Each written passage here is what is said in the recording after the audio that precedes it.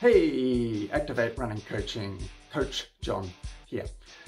Today's P for the 5 P's of sustainable running is our third P, which is pace. Okay, the most important part of sustainable running. And in our program, we're going to transition from walking to running by the end of the program. There will be an increasing amount of running as the sessions progress. What is the difference between running and walking? Well, walking is not necessarily more slow. It's not, and running is not necessarily more quick. The difference is in the gait action, G-A-I-T, not G-A-T-E, the gait action. In walking, there's a phase where both feet are on the ground. We call that a double stance phase. In running, there's a point at which both feet are off the ground. We call that a double swing phase.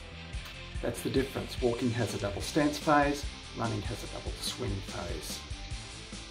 Running is essentially hopping from one leg to the next leg. It's a little more energy requiring. It takes a little bit, it's a little bit harder, and as such, that's where sustainable pace running for the beginner is so important. It shouldn't be too hard. It's got to be easy enough to maintain motivation, but it can't be too easy because we can't get that running action going properly. So eventually you'll be able to run further and longer than 10 minutes after this 4-week program. So that's sustainable pace running. Let's have a little bit of a look at that in my driveway. Hey, here I am again out on my driveway, and we're about to start walking up and down. The pace of my walk is starting to increase a little bit. I'm going to turn now, start going a little bit more quickly. Here we go. Going to break into that running action at about the same pace.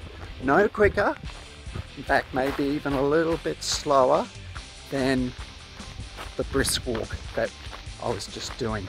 So now we'll go back into the walking action, which is about the same pace as the running action. And now here we go,